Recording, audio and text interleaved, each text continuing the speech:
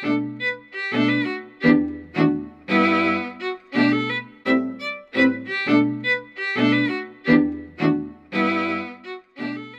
I'm delighted to be asked to give this introduction because I've also had the privilege of working with the ambassador. But just if you permit me 2 minutes of my own thoughts, that we're really at an extraordinary moment in history. The international community is being tested as to whether it can stand up to a blatant invasion of the territory of Ukraine. This is an assault against the global order. And the strongest, most legitimate response, as we heard from David Crane yesterday, would be the establishment of a special tribunal on the crime of aggression created through the United Nations. The UNGA would recommend the tribunal's establishment, and then it would be created by bilateral agreement between the UN and Ukraine. Only this approach will stave off the application of personal immunities that would otherwise insulate top-level Russian leadership. Any other approach, such as the weak hybrid proposal of a tribunal within Ukraine's system, would make little sense because the top-level leadership would be immune. And if I could just take one moment on definitional terms, I know there was confusion.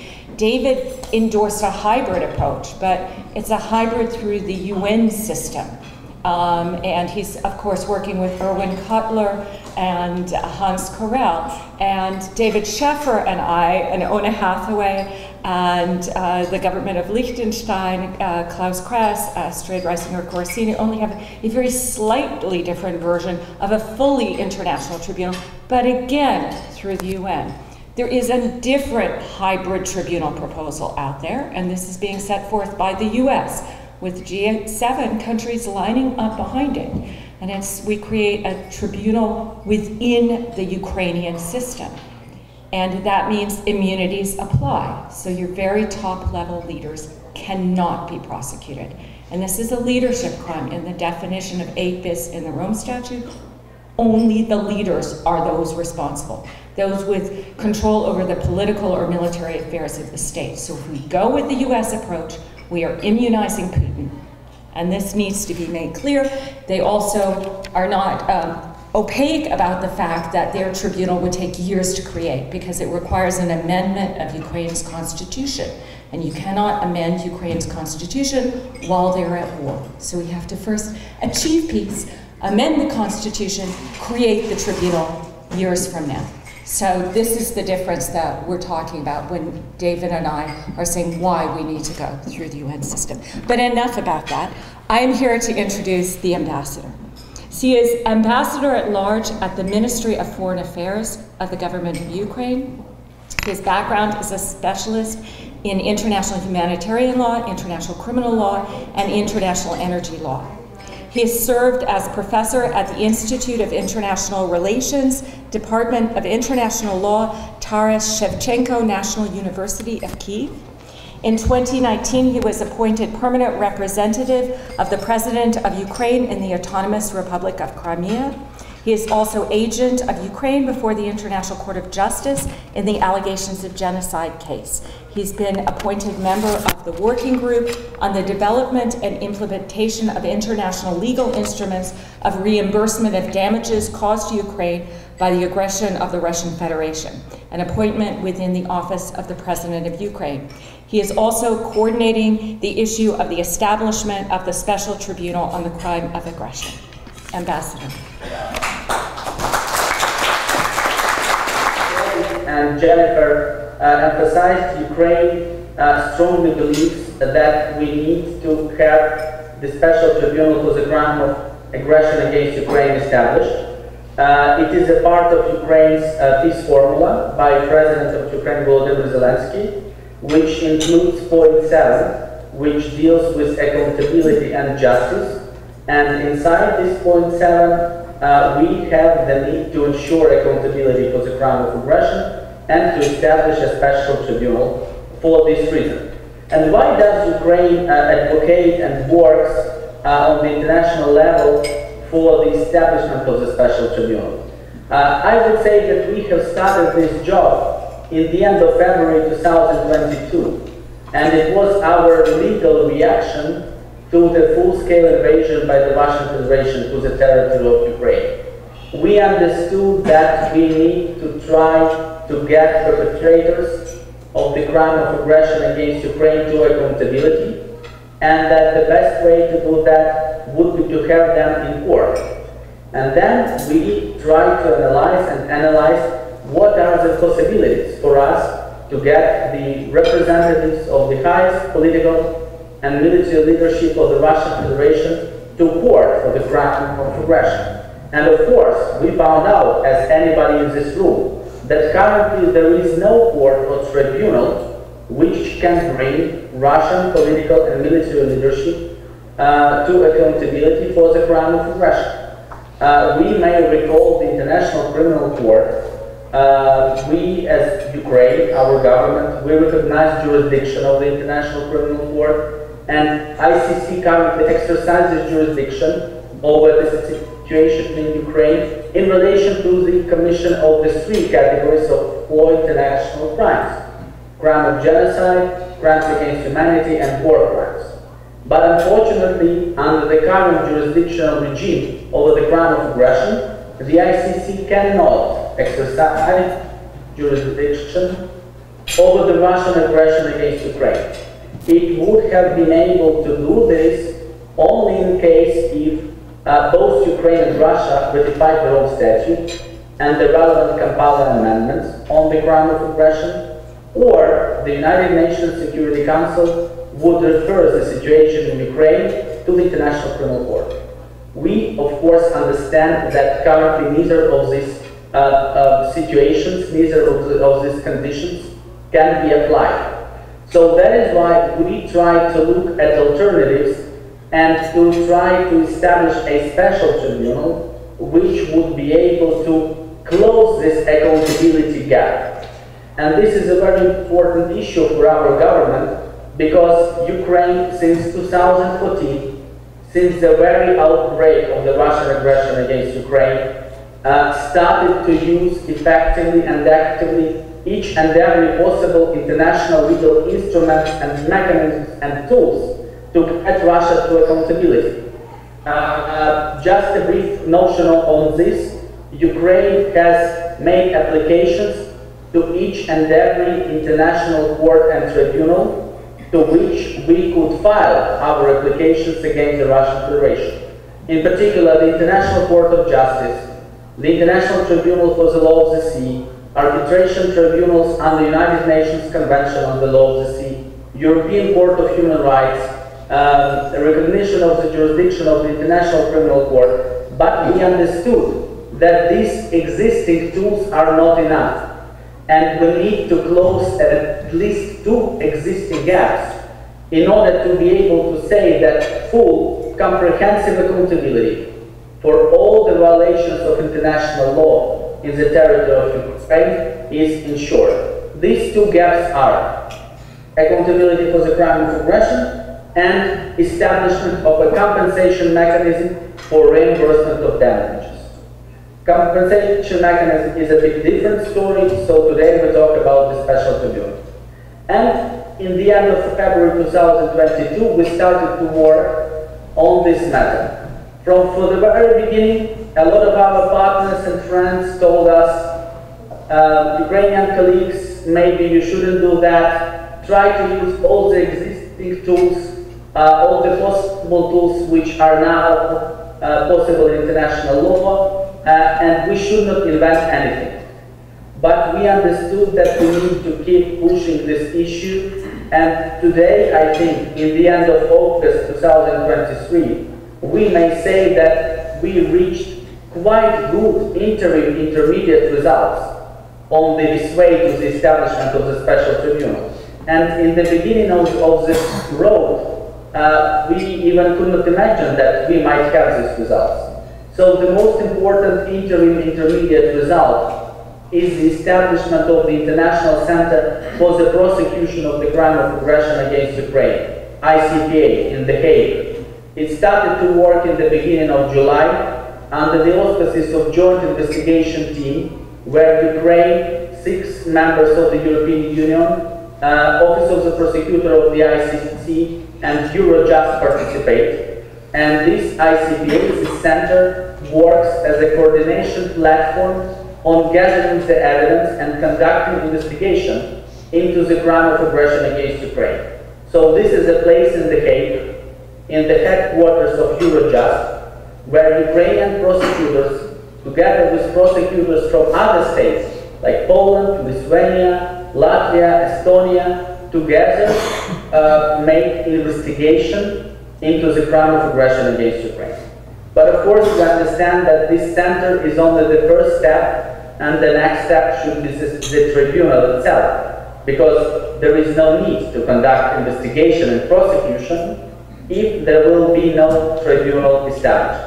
But we believe that this center itself is a value, since this is the first international effort in relation to investigation and prosecution of the crime of aggression after Second World War. Moreover, throughout this 1 year and a half, we also got quite good political support on international arena. In particular, we have 7 resolutions of Parliamentary Assembly of the Council of Europe, 5 resolutions of the European Parliament, one of them being special and dedicated specifically for the need to establish special tribunal, several resolutions of Parliamentary Assemblies of NATO, OSCE, resolutions of national parliaments, which are strongly calling international community to establish the special tribunal for the crime of aggression against Ukraine. Moreover, within the European Union, there is a very important instrument which is called European Council conclusions, which are the decisions of the highest authoritative body of the European Union, European Council, and all the recent European Council conclusions call for the establishment of the special tribunal and support further progress on this track. Decisions of the Committee of Ministers of the Council of Europe also support the need to establish a special tribunal. So now, with this political support, with this start of operations of the ICPA, we are now on the very important track of getting the things done in legal sense and establishing a tribunal. For that reason, the core group operates. Core group is a gathering of 38 states as of now, which are represented by the legal advisors from the Ministries of Foreign Affairs. And core group meets quite often in different places to discuss the possible models and possible other legal technical issues in relation to the establishment of the special tribunal. It is important to notice that different states, different members of the core group might have different views on how the tribunal should be established, but all the states are united in the value that we need a mechanism for the crime of aggression against Ukraine. I think that is a very important provisional, also interim result. And now the things which you have probably discussed, or you will discuss after having such great professionals as Jennifer and David in the company, how to establish a special tribunal. Of course, for us, the best way to establish a special tribunal will be to establish it as an international tribunal, as Jennifer just now referred to it, fully international, though of course we may say that there might be hybrid international or international hybrid, but I also consider that now we need to make a distinction between these two modalities. So a full international tribunal, meaning a tribunal which is based on international law and which may be considered as acting on behalf of international community. And it is obvious that now one of the possibilities to establish such a tribunal, and the principal one, is to have a tribunal on the basis of Ukraine United Nations Agreement, with the relevant resolution of United Nations General Assembly, which will instruct or invite or request, however we call it, the United Nations Secretary General to have an agreement with Ukraine on the issue of establishment of the special tribunal. We consider that this option might be the most legitimate and credible one, and again, this may be the option which may work in the name and on behalf of the whole international community. And last but not least, it might have good results in the issue of overcoming of both functional and personal immunities. And when we talk about personal immunities, of course, we talk about personal immunities of so-called troika, sitting head of state, head of government, and minister of foreign affairs. Persons who are able to represent their governments in international relations without any credentials, and by this they are considered in customary international law to have personal immunities. But personal immunities do not apply before international courts and tribunals. The other option for the establishment of the special tribunal, which is supported by some of our international partners and friends, is the establishment of the tribunal on the basis of Ukraine's judicial system and Ukraine's legal system, the so-called hybrid tribunal. So the tribunal which raises from the national legal system and national judicial system, but is also having international elements, like this may be relocation, say, to The Hague, international judges, international prosecutors, international financial administrative support. We are not so keen in looking into this option on the basis of Ukraine's legal system, due to the issue again, which Jennifer very correctly mentioned. First of all, we, as you are well aware, are now in a war. So we have martial law enacted in Ukraine. This means that we cannot have any amendments to the constitution of Ukraine currently, whenever we still have this martial law enacted. And we will need amendments to the constitution of Ukraine if we establish a hybrid tribunal. We may need these amendments for several reasons, but the most important one is that under the Ukrainian constitution, only nationals of Ukraine can be judged in the courts of Ukraine. And we do believe that whenever we establish a special tribunal, we should have foreign nationals as judges, as we don't want to have this tribunal as being biased as a victim state trial, and biased that one state party to the international armed conflict is conducting investigation and prosecution of the leadership of another state party to an international armed conflict. So this is the thing which we are concerned with. Moreover, if we establish such a hybrid tribunal inside the Ukraine's legal system, it may not be called a court which will be acting on behalf of international community. And both legally and politically, there is this concern whether it will be enough to have a court which will be acting only on behalf of Ukraine and not on behalf of international community in this case, whether this is the appropriate reaction to this matter. The discussions on the modality continue, and these discussions are very sensitive, specific, and particular ones. We will continue our efforts, and we will continue our efforts with the final aim to establish a special tribunal which will be able to do its job. So, tribunal shall be effective, and when I say this, I mean that it should be able to bring to responsibility, to accountability, representatives of the top political and military leadership of the Russian Federation, of those who are engineers of this war, of this aggression, and it should be able to do this on the credible, legitimate, and justifiable basis. And maybe to finish up this my intervention, and maybe open the floor to questions, answers, or comments, whatever. We here in Kyiv understand that this struggle for the special tribunal for the crime of aggression is important for us, for Ukraine, for Ukrainian people, for Ukraine's government, because we need accountability. And of course, accountability is not only the matter of the crime of aggression.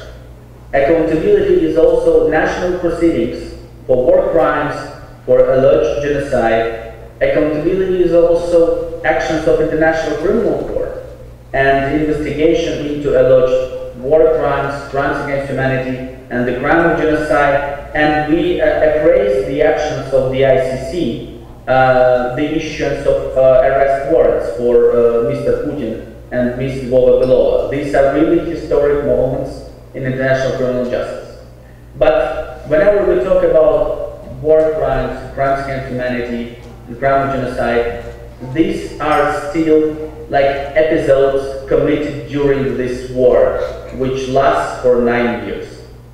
If we want to have responsibility and accountability for the war itself, so this is accountability for the crime of aggression. Only the crime of aggression can cover accountability for this whole war. And moreover, while we understand here in Kyiv that the establishment of the special tribunal is of importance, of particular great importance for us, we understand that it is also beneficial for the international community. Because we do believe that if in this particular case, when we have at least the biggest war of aggression in Europe after 1945, this crime of aggression is left without legal response, it might be a big damage to the concept of the crime of aggression itself, and it might be a big damage to the concept of the foundational principle of prohibition of the use of force. So that is why I think we have the support for this endeavor. This is why I think we have the understanding of our partners that we need to have a tribunal, because this situation may not be left without response. As the International Military Tribunal in Nuremberg called the crime of aggression, or how it was labeled that times crimes against peace, this is accumulated evil of the whole. And this is how we in Ukraine understand it. This accumulated evil of the crime of aggression covers all other mass atrocity crimes which were committed and are committed in our soil. There are different conflicts, there are different situations in the world. There are non-international armed conflicts where war crimes and crimes against humanity are committed, but in Ukraine the situation is clear. Before Russian aggression, before 2014, my country didn't know what is a war crime. My country didn't know what is a crime against humanity. And the outbreak of Russian aggression brought these horrible mass atrocity crimes to our soil. So that is why we believe that we need to keep the ball rolling. We need to pursue the accountability for the crime of aggression. We need to establish a special tribunal which would be able to do its job. And I'm really grateful for all the assistance and support from professionals, academics, experts, lawyers throughout the world who support us on this role.